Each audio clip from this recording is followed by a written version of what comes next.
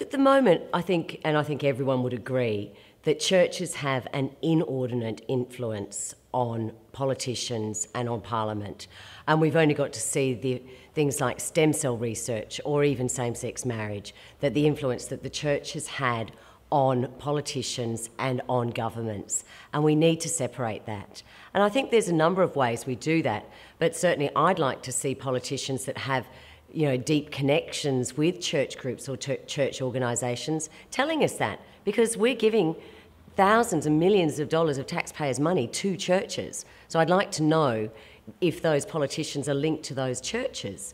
The other thing I think we need to question is things like the chaplaincy program. I think we've spent like $500 million on that, and it's proselytising one religion. Now, I don't think that's the role of governments to be doing that. That's something for the home. Freedom of religion and freedom from religion. And this is the way I think we do need to keep religion really out of politics.